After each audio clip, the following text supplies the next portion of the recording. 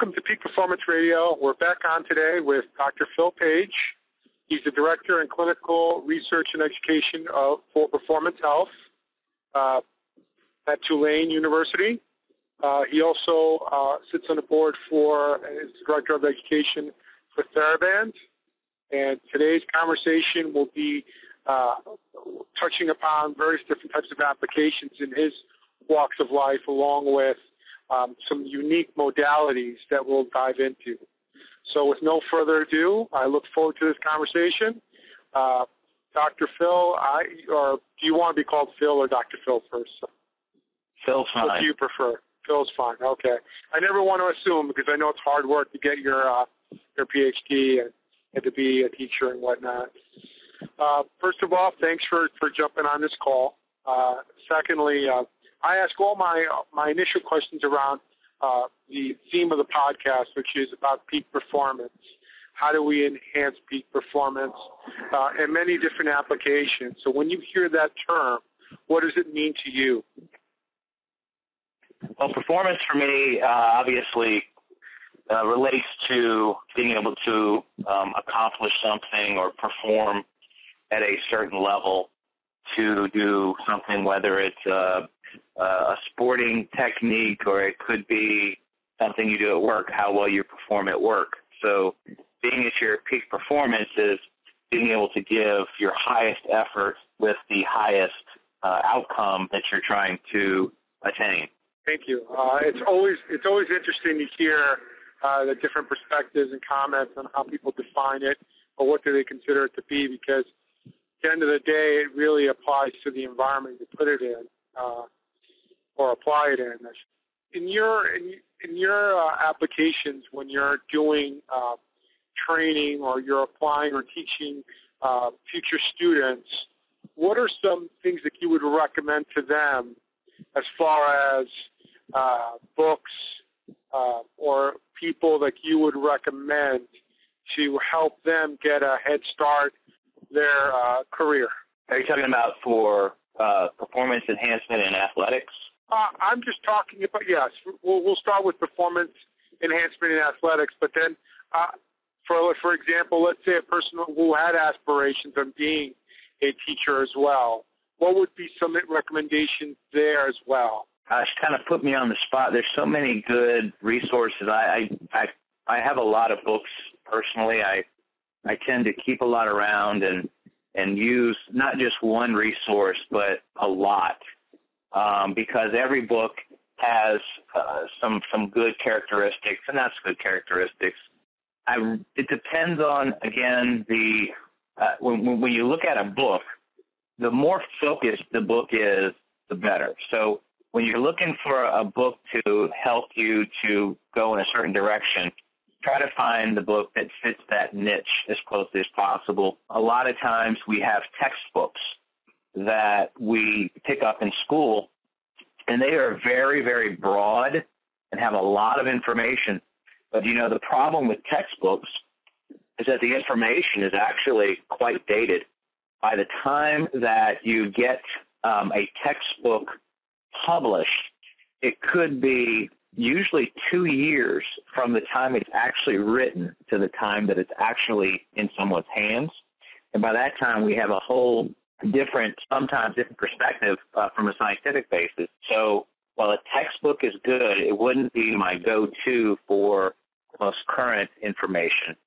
But in terms of stepping away from the professional sports side, I do have some really good books from a business management perspective that I like that give you a lot of life lessons from business, but you can apply it to working with clients and patients on a daily basis. For example, Delivering Happiness, It's Great, Predictably Irrational.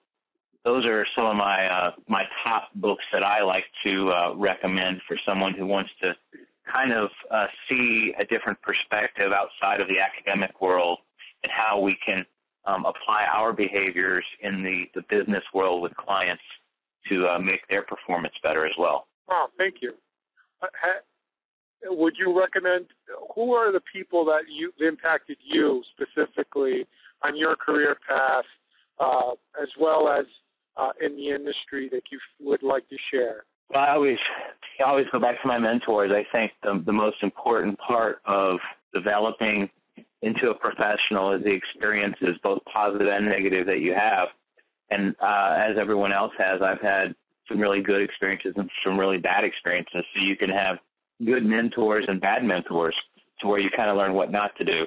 I tend to not talk about those with other people, but what I do like to give credit to are certain people that have had a major influence on me, and it's as far back in my career, which I started in athletic training. My first mentors were at LSU, and worked with Dr. Marty Broussard, who was one of the founding fathers of the NATA, and I was a student trainer with him. Also John Purdy, who's now at Vanderbilt Sports Medicine. Got to work with Stratton Karatasis at Mississippi State, on all the way to the professional football, where I worked with Dean Kleinschmidt and Jimmy Weitzel and John Kasich with Seattle Seahawks. Those were kind of my influences through the athletic training side. And then as a physical therapist, probably the biggest influence on my career was Dr. Vladimir Janda from the Czech Republic, who really changed the way that I look at patients, clients, exercises. It totally changed my perspective as a physical therapist, and kind of led me down the path that I've chosen, which is focusing on the real practical application of science, and how do we translate the messages that we see in the clinics. How do we explain them with science, and how can we use science to help direct the way that we address our patients and our clients? Let's dive into that right there.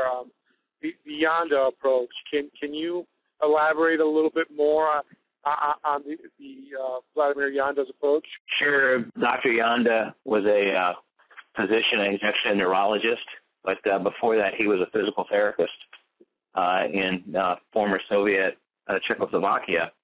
And in the 1960s he was working on his dissertation, if you will, and was observing the neurologic basis for chronic musculoskeletal pain, in particular low back pain. He would have patients that had low back pain in a bed in a hospital that were right next to patients who had cerebral palsy or a stroke, because in the Soviet and Czechoslovakia, as a neurologist, you had to see both types of patients constantly. And, of course, being in Czechoslovakia, there weren't fancy machines like MRIs and Biodex machines and all the fancy things that we have. So he had to rely on his experience, his observations. He was a very, very astute observer. That was probably the biggest attribute of Dr. Janda, was his ability to see things that others couldn't. And that's kind of where he was able to see what the influence of the central nervous system was on the musculoskeletal system, and recognize that those two systems couldn't be separated functionally, that they are dependent on each other, not independent, which kind of goes a little bit against what we learn in anatomy class and physiology, where we learn about their functions separately, but in reality, we can't separate the two.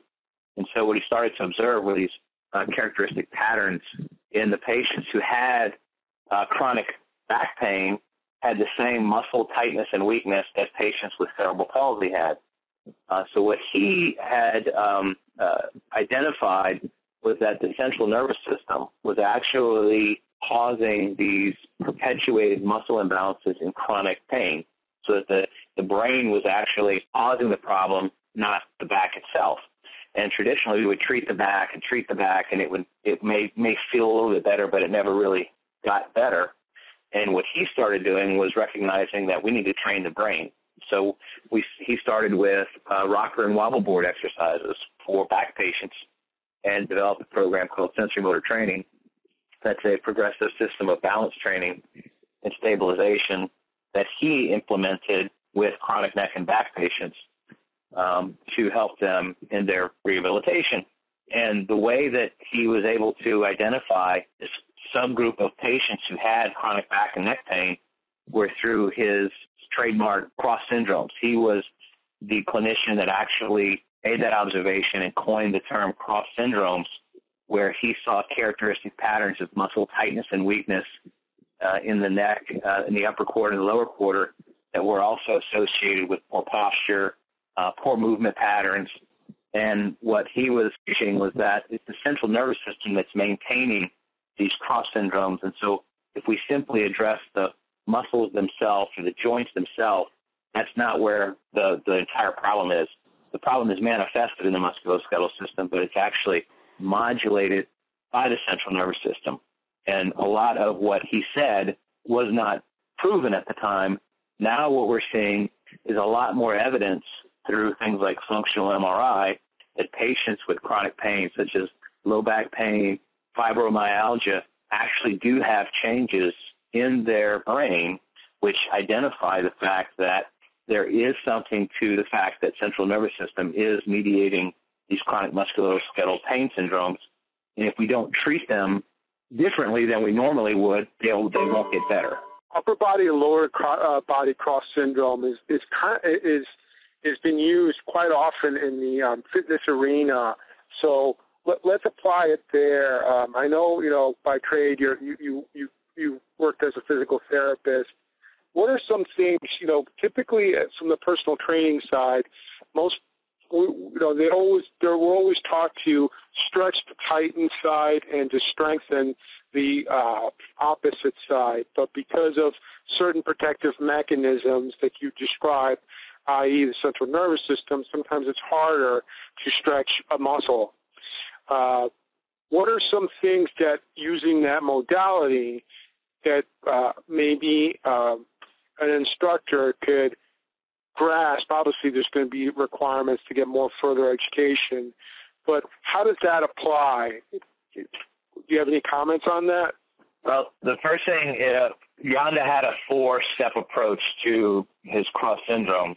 The most important thing is if you have a cross syndrome that's causing pain, obviously a physical therapist should be involved in the care to promote kind of a team approach. If there is a personal trainer that recognizes it, they should be able to partner with somebody in the community that does recognize these and values the team approach of physical therapists and personal trainers working together. Because once you start having pain with something, there's obviously something going on. People can have poor posture and actually appear to have what some people may call cross syndrome, but they may not. It's sometimes misused in terms of the terminology. By definition, the cross syndrome has to have the characteristic patterns of tightness and weakness on the dorsal side and the ventral side, or the front and the back of the body. If they don't, if, for example, someone just has isolated tightness and weakness of certain muscles, they don't have cross syndrome. And you can use the example of shoulder impingement, for example. Janda would say that the syndrome, or upper cross syndrome, has weak lower trap, tight upper trap, weak deep neck flexors, and tight pectoralis. Well, if someone doesn't have weakness of the deep neck flexors, then they don't have a true upper cross syndrome. They just have isolated muscle tightness and weakness. And once we identify the true presence of a cross syndrome, the first step in the process is to normalize proprioception. And the way that we do that is by making sure we're in a good posture. As a manual therapist, we can do some joint mobilization techniques, anything to help increase proprioception, because it's the afferent input that has a strong influence on what the muscles are doing. The next step that we do is to restore muscle balance by just what you said, which is to stretch the tight muscles and strengthen the weak muscles.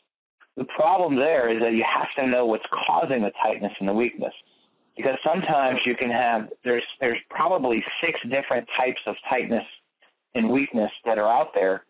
For example, you may have reciprocal inhibition. You may have a muscle that's tight and weak at the same time. So in Janda's approach, and we go through this in the textbook that we wrote on his approach, there's several things that you need to be able to identify in terms of what's causing it, because once you identify what's causing the tightness or weakness, that will dictate your type of treatment. Most commonly, what Janda would talk about was you always stretch the tight muscle first. There's different stretching techniques, maybe a typical low-load prolonged stretch. It could be a contract relax. It could be a post-isometric relaxation again. There's many different techniques that we can use to address muscle tightness. At the same time, there's a lot we can do to address muscle weakness. What's interesting in the syndrome is that many times, the tight muscle is actually inhibiting the weak muscle. So once we release the tight muscle, its antagonist who is weak resolves itself to be strong again. And in reality, it wasn't weak in the first place. It was just inhibited. So there's a difference between being truly weak and being truly inhibited, meaning that a muscle that's weak would respond to strengthening, whereas a muscle that's inhibited would not respond to any strengthening. So if you're strengthening over and over and over again this muscle, if it's inhibited, it'll never get strong again. So if you have a situation where you have a client or an athlete that's just not getting any stronger, look at the other side and see if you have a reciprocal inhibition situation. And then the third step that we do when addressing Janda syndrome is to perform the sensory motor training that I mentioned earlier, which is where we do progressive balance training using unstable surfaces. And in reality, it's what I call a vertical stabilization exercises, where instead of doing bird dogs and the different stabilizations that we do on a mat, Janda would have you focus on cervical and lumbar stabilization while standing on unstable surfaces and moving the extremities.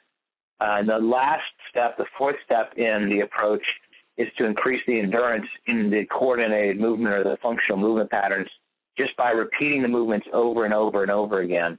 So to kind of summarize, you're right, you do want to stretch the tight muscles first and work on strengthening the weak muscles, but again, it depends on what's causing that weakness, that tightness, which will dictate what type of stretching intervention would be best for the client. I hope personal trainers take really a hard listen to that. That's great information to share and to really grasp and understand the type of technique that you have in your toolbox, but understand that you should most importantly be working with medical practitioners such as physical therapists, doctors that can tell you and help you in your program design. You've mentioned different modalities. You've talked about applications. Let's talk a little bit about myofascial release. There's a lot of things that are happening in the industry. A lot of new devices came out, styrofoam rollers, different types of devices that work on giving a massage type of, a self type of massage to your muscle, and it causes a certain type of effect. Sometimes people call it flexibility training. Sometimes people call it mobility training. Can you define it and talk a little bit about it? It all comes down to movement, and movement is what is really a hot topic nowadays. It's not just can we go through a range of motion, it's can we do it properly. And so the key to good movement patterns, first of all, comes in the ability to, it carries over into Janda's approach of treatment. Good movement is based on good proprioception, normal muscle balance, appropriate stabilization, and then endurance. And so when you apply those four principles to movement, you can start to see where the deficits might come from. When you're talking about myofascial is actually what I would consider to be part of the muscle tightness or the lack of motion portion of movement.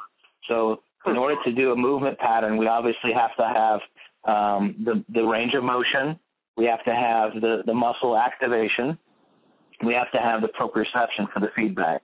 And those three things are interplaying constantly when it comes to movement.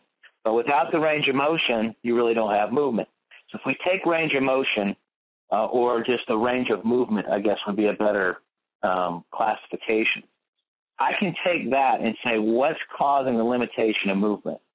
And the first thing that we look at from a structural perspective is what's happening at the joint. So when we talk about joint mobility, that's the first thing. The second thing that we look at is muscle length. How long is the muscle when we're talking about its ability to provide movement through a range of motion, both through extensibility and contractility. And so we need to be able to address muscle length. And the third thing is the myofascial aspect, which actually does play a little bit into muscle length. But I separate out myofascial because it's more of a fascial question that we're talking about. When we look at muscle length, there's a contractile and a non-contractile component to it. The contractile component of muscle length obviously relates to its resting tone, its activation level. And when we have a muscle that's tight because of a neurologic tightness, then we can use contract relax or post-isometric relaxation techniques. If I've got a muscle that's tight because of non-contractile components, that would actually be myofascial in nature, because the muscle itself is enveloped in fascia, and the fascia then is connected to itself throughout the rest of the body. Remember that right underneath our skin is the superficial fascia, which is interconnected from head to toe. And then we have the deeper fascia, which is actually enveloping the muscles and creating compartments, if you will. So back to understanding the real reason why we want to increase movement. What's the restriction to the movement? Is it the joint? Is it the muscle? Or is it the fascia? So in order to determine that, I have to do some type of assessment. And one of the popular things that we're using today is called Selective Functional Movement Assessment, or SFMA, which helps me to understand why they can't move. Is it a neurologic mobility? Is it a stability problem, or is it a mobility problem? If it's a mobility problem, then I need to know, is it because the muscle's tight? Is it because the joint's restricted, or is it because the fascia is tight? So what's happened now is within the past 5 to 7 years, we used to think fascia was an inert tissue that wasn't living, and we would cut through it in our cadavers. But nowadays what we're seeing is that when we do histological analysis and actually look at fascia, it's a living tissue that actually has pain receptors, it has fibroblasts in it, and it has mechanoreceptors in it. So it's actually sending information into our central nervous system on our movement. And wow. It not only is restricting movement or guiding movement from a structural perspective, but because it does have mechanoreceptors and nociceptors in it, it's actually giving information to the brain to say, hey, you're moving this direction, or this is painful. And so that's why now people are all of a sudden going back and saying, hey, fascia is an important thing. And what happens is because it has fibroblasts in it, those are the cells that produce collagen. And if we stimulate them, they produce collagen. And if they overproduce collagen, what happens is you develop adhesions. And so that's where the fascia sometimes gets restricted, because it may have had a tweak or something, and the fibroblasts are starting to lay down collagen. And so what's become popular nowadays is the foam rolling and roller massagers, and myofascial techniques. You know, myofascial release has been around for years and years and years, but it wasn't. It's not the same as what we're seeing today, which is actually using these foam rollers. What's really cool about these rollers is one of my friends, Dr. David Boehm, who's at the Memorial University in Newfoundland in Canada, he and his colleague Dwayne Button, faculty there, are the first to do research on foam rolling that shows that when we do foam rolling techniques, and even roller massager techniques, where we're rolling the roller massager over the muscle and the fascia, we're seeing almost immediate increases in range of motion in the joints with no decrease in muscle performance. So what you're seeing is the muscle is actually getting warmed up and lengthened, which is what you would want to see with a static stretch. But the problem with static stretching is that when we stretch statically, it affects our performance. So if I do a static stretch and then measure someone's vertical jump, they're going to be less able to jump. If I do a sprint and then I do a static stretch, they sprint again, they're going to be slower. We know that static stretching affects ballistic movements acutely. And so what Dr. Baim and Dr. Button are showing is that if you just do a simple foam roller or a roller massager for a few seconds, anywhere from 10 to 30 seconds, you're going to see sometimes 10% increase in range of motion with no problems, no effect on muscle performance. So if you're on the sideline and you want to get a quick warm-up, but you don't want to stretch because you're a jumping athlete like a basketball player, just use a roller massager on your quad, on your Achilles, on your hamstrings, and you'll see an increase in range of motion, but you won't get that decrease in muscle performance. Well, for the YouTube people and the iTunes people that are hearing this, to put it in a simple way is it disinhibits your capabilities to do explosive activity, static stretching, or traditional old school type of stretching by using new devices like the roller. You're able to increase range of motion, but it does not cause that feedback mechanism in your brain to take away the elastic components of the muscle. That's valuable information to have from an athletic standpoint. Any athlete can benefit from it, and there's now a lot of different devices that come into play. Let's talk a little bit about your role with TheraBand, and TheraBand it creates a lot of different products as well. One specific product, and I always get arguments with, is you can't get strong with elastic bands. What's your thoughts on that? That's the biggest falsehood I've ever heard. With my job with TheraBand, which I've been the Director of Research and Education for 15 years, my primary job is to provide evidence behind the product. And I've actually written the only textbook on elastic resistance 10 years ago when we first showed that it is unequivocally true that you do get strong from using elastic resistance bands.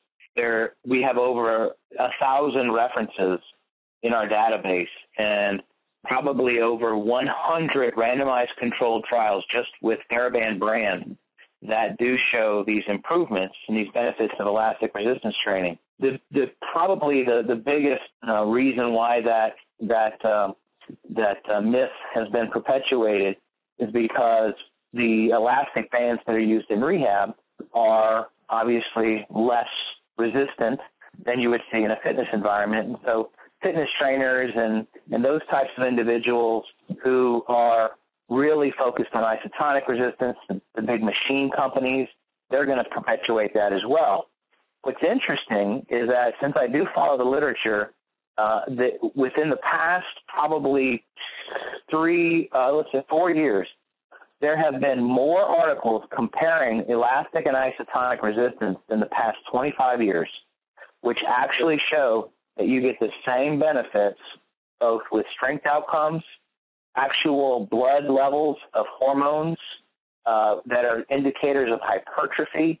You get the same exact training response when you match the intensity of the elastic band with the isotonic machines.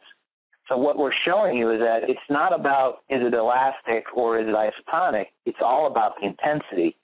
And the muscle doesn't really know if it's elastic or isotonic or whatever.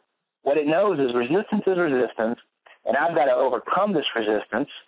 And as long as I'm able to overcome this intensity, I'm going to get the same results, whether I'm on a machine or a barbell or an elastic band. It all comes down to intensity. I hope everyone understands that. We could finally put that to bed. Unfortunately, I don't think it's that simple. I tell individuals that when I've trained people that work that travel a lot for work, typically my gym in the bag is always using a band because it takes up very little space. It is very, very. It's a device that you could apply in various different types of exercises. One band can train your whole body quite simply. Again, it's all about the volume and the intensity of work equals a specific training load. And if you're principle based and you're using a simple process of specificity, a progressive overload, a band will do the job. So I use it. I love it. I'm glad to have you share that information. You're also seeing now, which is real interesting, is a combination of the free weights with bands added as well to basically take advantage of the I guess the strength curve of where you're the strongest and then where you're the weakest. So what are your thoughts on combining free weights and band exercises as well? Yeah, that's also a popular technique to add bands in both for resistance and assistance or chains or anything else. And basically what's happening is it's overloading the muscle in a different part of the movement in the range of motion. In general, I think that the literature isn't that there's not much out there. There's probably a half dozen articles that I'm aware of that look at elastic resistance combined with isotonic movements and do have some evidence that it improves power. But for me, it really goes back to what you're trying to accomplish. If you are looking for power, that may or may not be the best thing to do. I would tend to probably look at performance of power activities that involve speed a little bit differently than that. But it really goes back down to safety as well.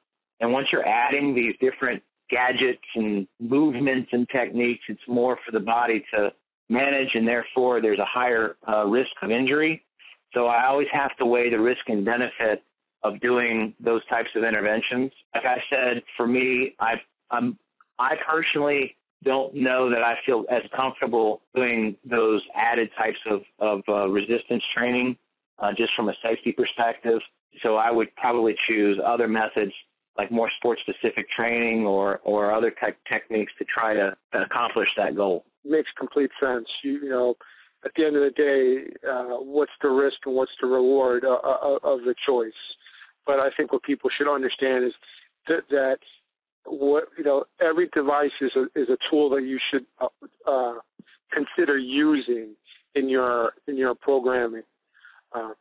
Does TheraBand provide certification courses or educational courses to practitioners such as physical therapists or personal trainers? We don't have a certification by the word of being certified. We do offer some education courses for physical therapy. We're starting to do more with performance and fitness. Down the road, we're looking at that. What we tend to do is we work with other speakers who provide certifications to help teach them the scientific basis of elastic bands, of balance and myofascial tools. So there may be others out there who are actually doing certifications using our products. No, it's a very valuable technology. I feel that, as you said, it's not necessarily that new. It's been around for a couple of years.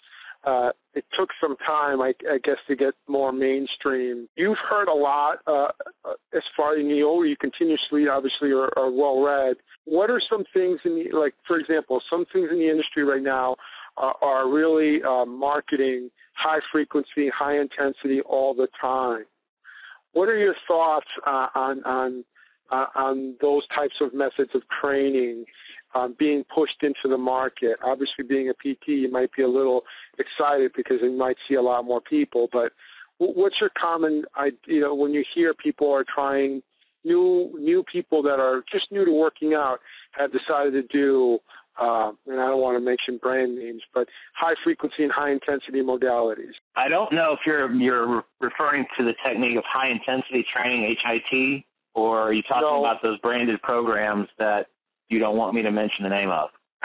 Well, I just don't want to come across as I don't want to come across to the community as I'm trying to bash, because I feel like, okay, I'll say it.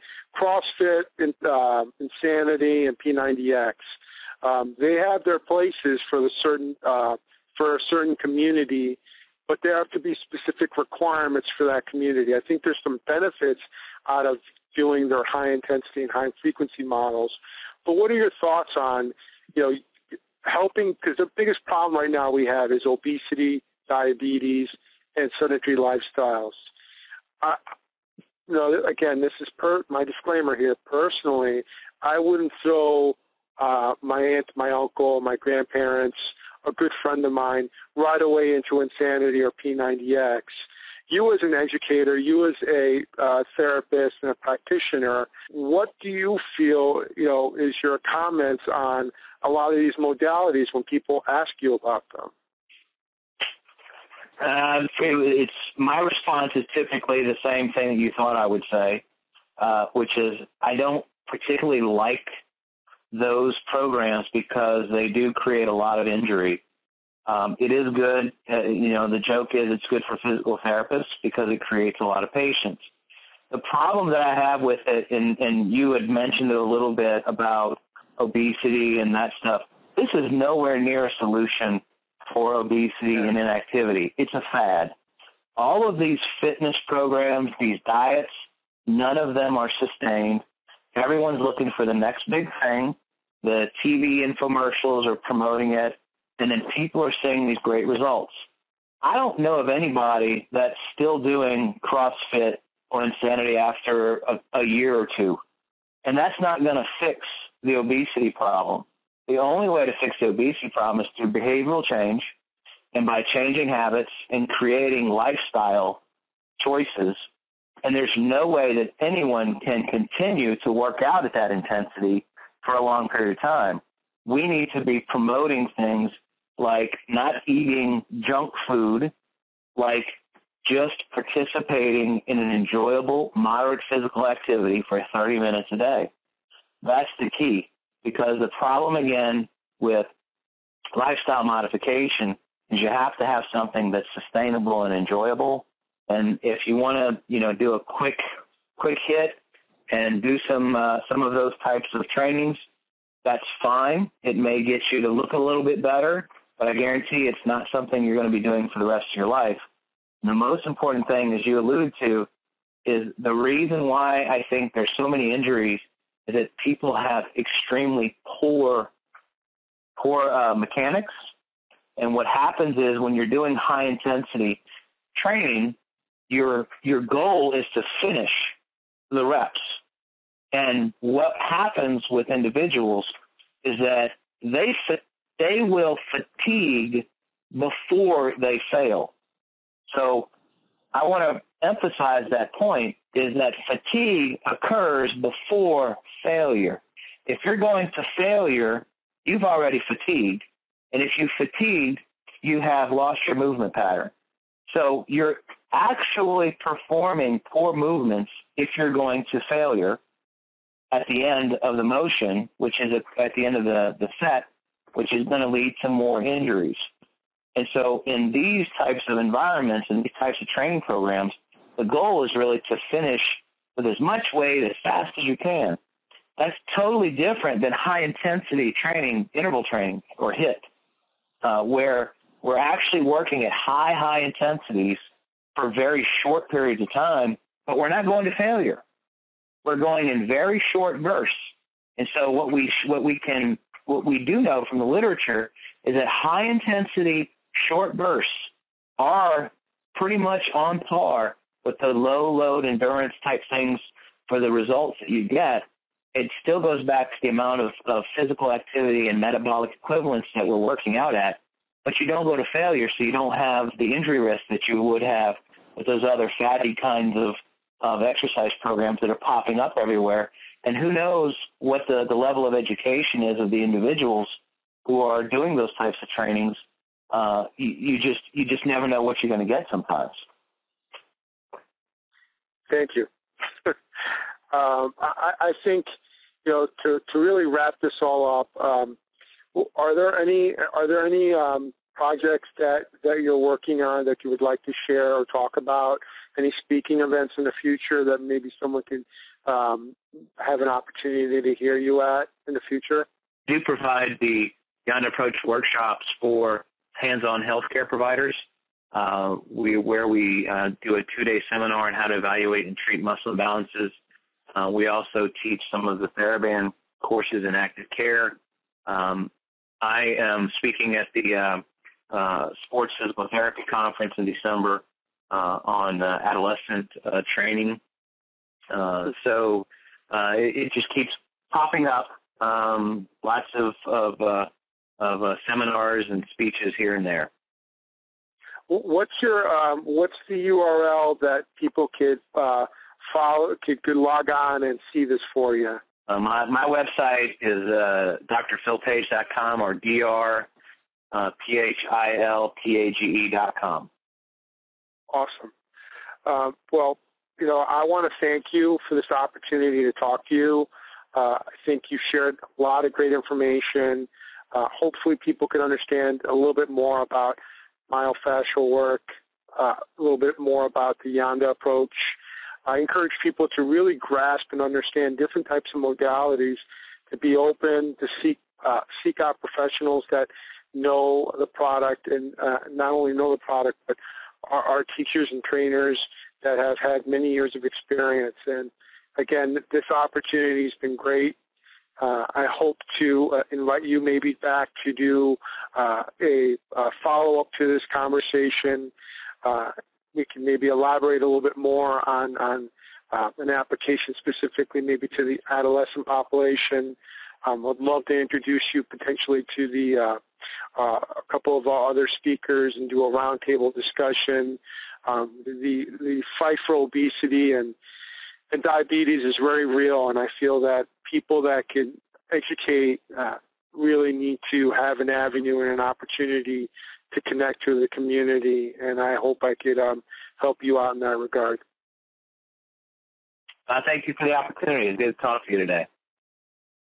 Yeah, it was great, and we will